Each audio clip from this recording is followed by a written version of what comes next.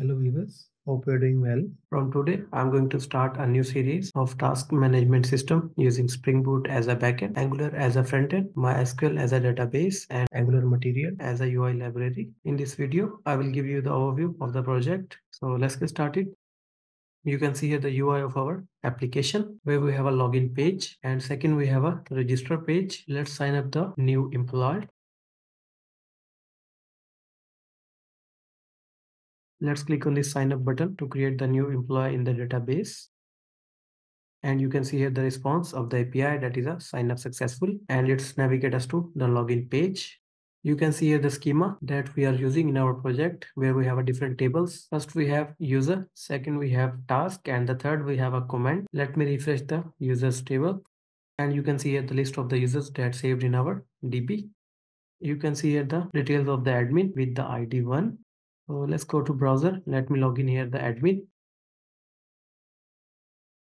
Let's click on this login button and it will navigate us to the admin dashboard. You can see here the list of the tasks. Let's go to post task component. I want to create a new task. So let me enter here the details.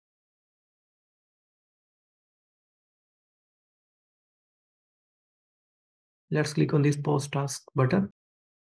And you can see it's navigating us to the admin dashboard component. And you can see here the new created task to this employee. On the top, you can see here the search input where we can search the task by title. So let me enter here any alphabet. And you can see we are getting the results on the click of every button. And you can see here the additional feature of the admin, like view the task, edit the task, and the delete the task. Let's click on this view icon and it will navigate us to the task detail component where you can see here the details of the task, like the title, the description, due date, employee name, priority, status. You can see here the second card where the admin and the employee can post the comment. I'm going to post the comment as an admin, like what is the status of the task. Let's click on this publish comment. And you can see the response of the API, that is a comment published successfully. Let me scroll down and you can see here the third card where all the comments will show. Let's go back to dashboard component and you can see here the second icon, that is a edit. Let's click on this icon and it will navigate us to the update task component. And you can see here the task details that we are getting in the response of the get task by ID API from the backend. So I want to update the task details like the due date, and I want to select the priority from high to medium. Let's click on this update task button and you can see here the API response, that is a task updated successfully, and it navigates us to the admin dashboard component.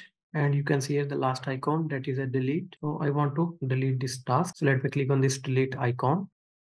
And you can see here the response of the API, that is a task deleted successfully. And we are also getting the updated record. So let me click on this logout and here I'm going to log in the employee.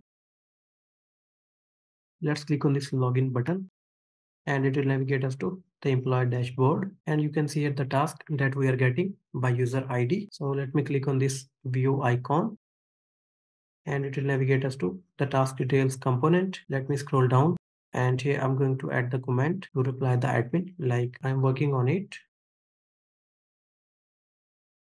Let's click on this publish comment button. And you can see here the API response, that is a comment published successfully. Let me scroll down and you can see here the comment of the employee.